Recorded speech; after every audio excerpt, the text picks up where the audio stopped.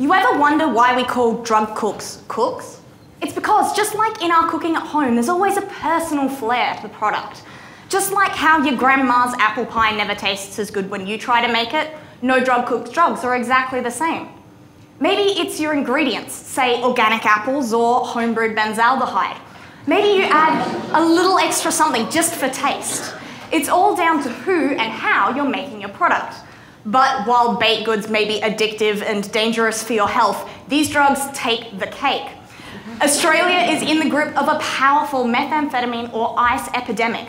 Getting this drug off the street will help to save lives. With cooking, somehow you can never put your finger on exactly what makes grandma's pie so special, but with drugs we can do exactly that. Every different ingredient, every different recipe leaves a distinct chemical trace in the finished product that we can observe using highly sensitive instruments. Your average drug cook doesn't make a 100% pure product. There's all of these little byproducts, impurities, like apple pits in your pie. And it's these impurities that forensic organisations use to determine how the drug cooks are making their drugs, and so what they can do with law enforcement to stop the raw ingredients getting into their hands. I'm a drug cook too, but I'm a legal one. My specialty is making pseudoephedrine, a common cold medicine and a common starting material for methamphetamine. I look at one recipe, known as the Archibald reaction. Even though it's been around since the 50s, it's only been seen in these drug labs recently, and so it's never been investigated thoroughly. We know it works really well, but we don't know exactly how, and we don't know what traces it's leaving behind in our finished product. Our forensics team needs this information so they know when they're dealing with these kinds of drugs. So they've asked me to investigate.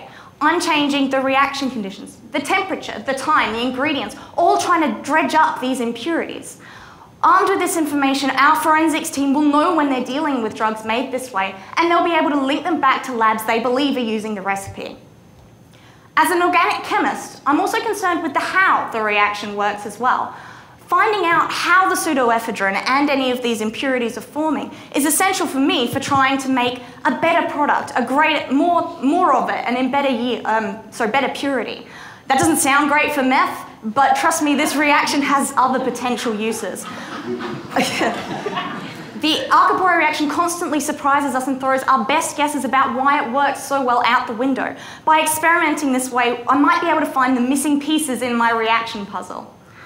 Making drugs that you need doesn't sound like a good idea, and trust me, don't try it at home. But for me, it's key to improving our understanding of this tried and tested recipe for pseudoephedrine. I guess you could say I'm cooking up the answers. Thank you.